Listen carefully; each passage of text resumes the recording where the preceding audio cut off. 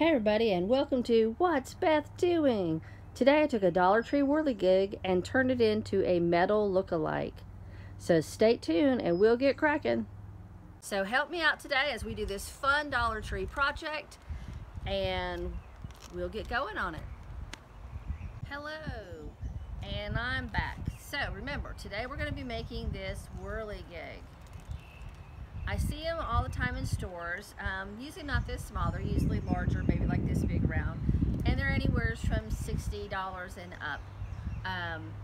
When I saw these at Dollar Tree, I thought this would be a perfect thing to do.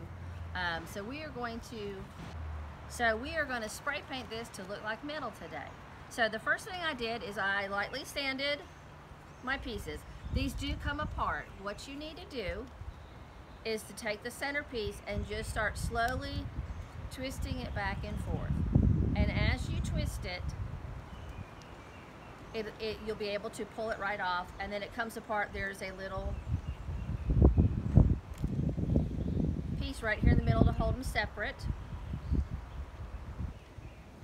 And it just goes right back together.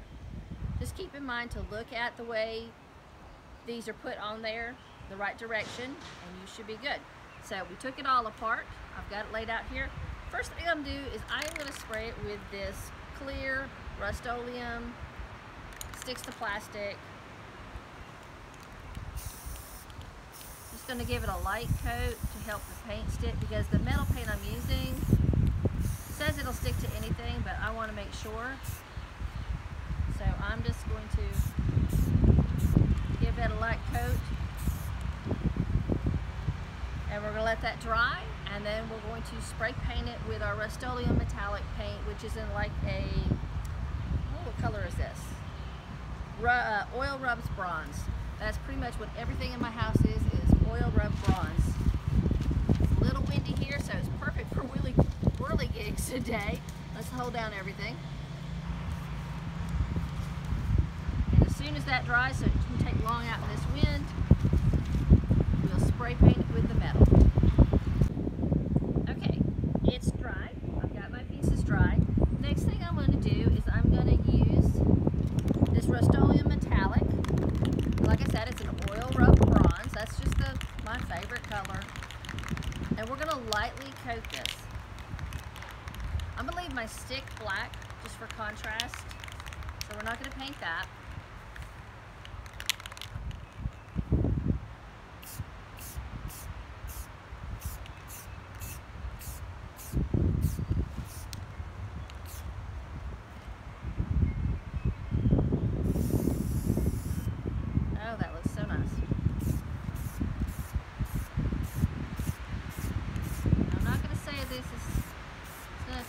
Doing because of the shape of this project.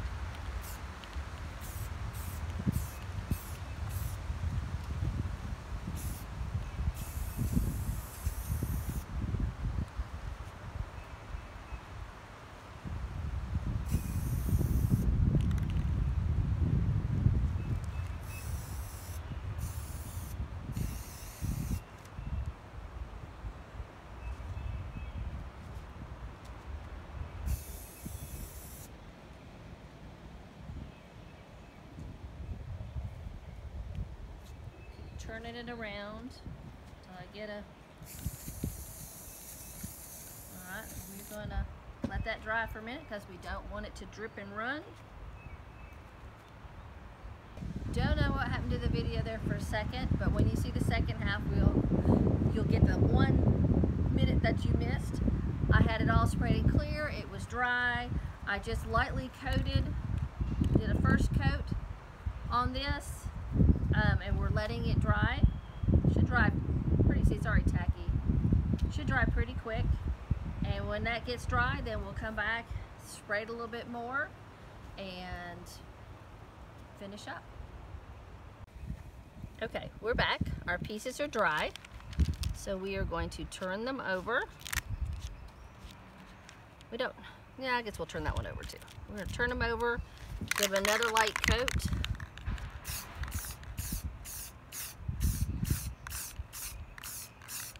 There again, Make sure you don't put it on too heavy. You don't want it to run and look ugly. You can always put more on. It's just really hard to take it off once you run it.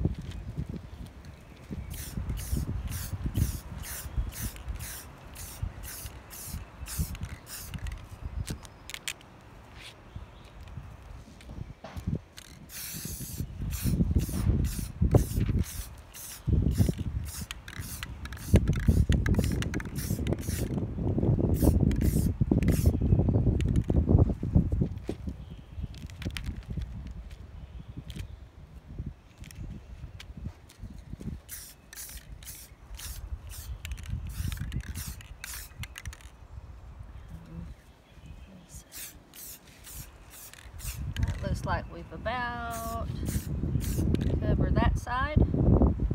That looks good. And we're going to let that dry now.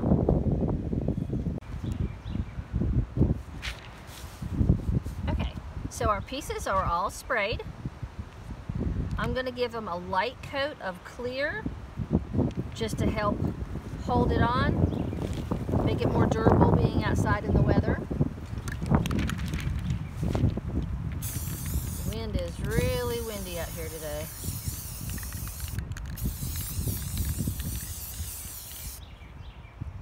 Alright, there's our light coat of clear, and we'll let that dry, and we'll do the backs, and then we're going to put it together. Okay, welcome back. Alright, so our pieces are sprayed. They were cleared first, sprayed, and then we cleared them again. Everything's dry to touch, and we're going to put it back together. Now, I do recommend that I use paint that I just happen to have here. If you can get something that'll stick to plastic, you know, actually says it on the can, definitely, if you can get that a metallic look, if that's what you're looking for, then definitely use that. I used what I had, which is also Rust-Oleum, and said it sticks to everything. We'll see how that goes. But all we have to do is stick it back together. Let me get this piece out of my pocket. I didn't want to lose it. It's so tiny. So we're going to stick, we're going to stick our first one on, and then our little spacer goes in between. Look at it go. That's how windy it is out here today. Alright, you got to stop. You got to put you together. Alright. Got the spacer on. I'm going to stick our other piece on. We're going to stick our center cap on.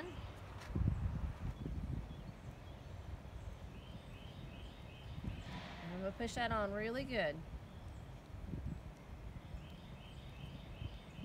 And there you have it. We went from plastic Dollar Tree Whirligig to a metal look-alike. I think it turned out great. It was exactly what I was looking for.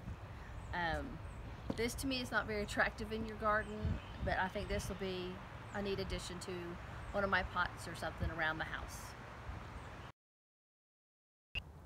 Our sponsor today was Sutton Mill Creek Syrup Company. They offer a line of hickory syrups in a variety of flavors. Sweet and smoky, goes great on your breakfast foods, but also makes a beautiful meat or salmon glaze. So check out their website at www.suttonmillcreek.com, and don't forget to subscribe to What's Beth Doing?